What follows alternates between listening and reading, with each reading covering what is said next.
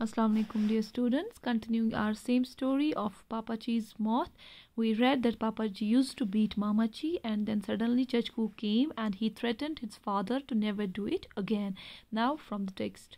For the rest of that day, Pappachi sat in the veranda and stared sternly out at the ornamental garden, ignoring the plates of food that Kochu Maria brought him. ठीक है, बोलते हैं जब बेटे ने इसको धमकी दी कि ऐसा कभी नहीं होना चाहिए, वो बड़े ठंडी सी उसकी भी पड़ गई, ज़िंदगी से उसकी ख़त्म सी हो गई थी। वो बैठा था वरंडा पे और देख रहा था ऑर्नामेंटल गार्डन, वो गार्डन जहाँ पे मामाची अपने सारी प्रिपरेशंस करती, उसको देख रहा था और इग्नोर कर रहा था जो कोचू मारिया उसके लिए खाने के लिए ला रही थी। Late at night he went into his study and brought out his favorite mahogany rocking chair. He put it down in the middle of the driveway and smashed it into little bits with a plumber's monkey wrench. बोलते हैं इसकी एक favourite सी chair थी, इसने वो लाई, अपनी study से बाहर लाई और उसको नीचे फेंक दिया अपना गुस्सा निकालने के लिए। वो पूरी टूट गई, कंप्लीटली वो टूट गई। ही left it there in the moon light, a heap of वार्निश्ड vicar and स्प्लिंटर्ड would. कुछ नहीं था, बस घास थी और इसका जो बाकी जो लकड़ी कचरा था वही बच गया। He never touched Mamachi again, but he never spoke to her either as long as he lived. बोलते हैं ना, इसने कभी मामाची को हाथ लगाया, कभी पूछता कुछ, बल्कि कभी उससे बात भी नहीं की। When he needed anything, he used कोचू Maria और बेबी कोचामा एज इंटरमीडिएट्स। बोलते हैं अब देखें ईगो क्या है इस बंदे का कि इसने अपनी बीवी से बात करना ही छोड़ दिया, और जब भी इसको किसी चीज़ की ज़रूरत पड़ती, ये कोचू मारिया या दूसरी एक बेबी थी वहाँ पे, उनको बीच में लाता। मिडिल, जिसको हम बोलते हैं मिडिल मैन, मिडिल वूमन, इसने उनको बनाया था कि फलानी चीज़ मुझे चाहिए, मामा जी से ऐसे कहिए। In the evenings, when he knew visitors were expected, he would sit on the veranda and sew buttons that were not missing onto his shirts.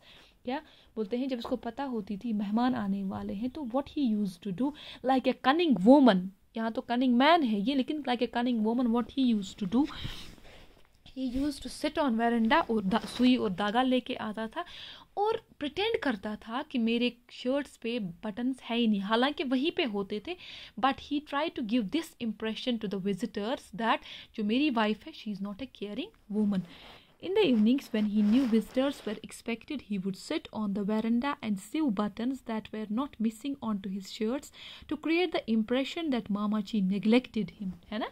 To some small degree, he did succeed in further corroding Eminem's view of working wives. बोलते हैं किसी हद तक ये successful भी हो गया ये दिखाने में वहाँ के एमिनेम के लोगों को कि जो वर्किंग वाइफ्स होती हैं वो सही नहीं होती। क्यों? They can't give attention and interest to their main, क्योंकि फिर आदमियों को खुद काम करना पड़ता है। He bought the sky blue Plymouth from an old Englishman in Munnar. इसने एक गाड़ी खरीदी, उस ज़माने में गाड़ियों के नाम होते थे, प्लाईमाउथ इसने खरीदी एक इंग्लिश आदमी से। He became a familiar sight in Eminem. हर कोई इस चीज़ को देखता था। Coasting importantly down the narrow road in his white car, looking outwardly elegant but sweating freely inside his woolen suits. बोलते ये लगता था जब ये निकलता था इसमें बड़ा ही एलिगेंट लगता था, बड़ा ही शानदार लगता था, मगर अंदर से इसको पसीना पसीना, क्योंकि ये बहुत मोटे कपड़े लगाता था। He would not allow Mamachi or anyone else in the family to use it or even to sit in it. बोलते हैं घर में जितने भी अफराद थे, न ये किसी को यूज़ करने देता था ये गाड़ी, न किसी को इसमें बैठने देता था। The Plymouth was Pappachi's revenge. Plymouth जो थी, जो गाड़ी इसने लाई थी, ये क्या था? ये पापाची का मामाची के खिलाफ, अपने बच्चों के खिलाफ एक बदला था, जो उसने उसको धमकी दी कि मेरी माँ को कभी नहीं मारा करो। Pappachi had been an imperial entomologist at the Pusa Institute.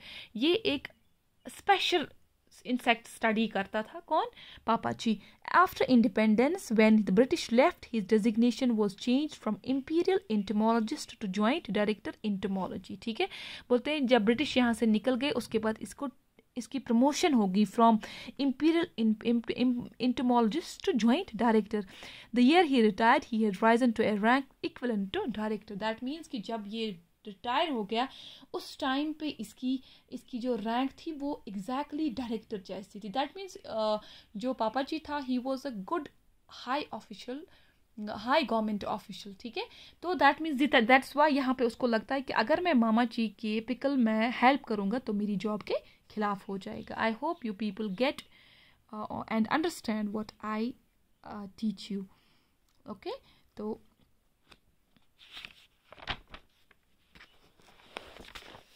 his life's greatest setback was not having had the moth that he had discovered named after him. इसकी जिंदगी का सबसे बड़ा मतलब नुकसान या हम बोल सकते हैं नाकामी वो क्या थी, वो इसने एक मौत को, एक इंसेक्ट को डिस्कवर किया था, लेकिन डिस्कवर तो इसने किया मगर किसी और को उस चीज़ का क्रेडिट मिला. Thank you so much.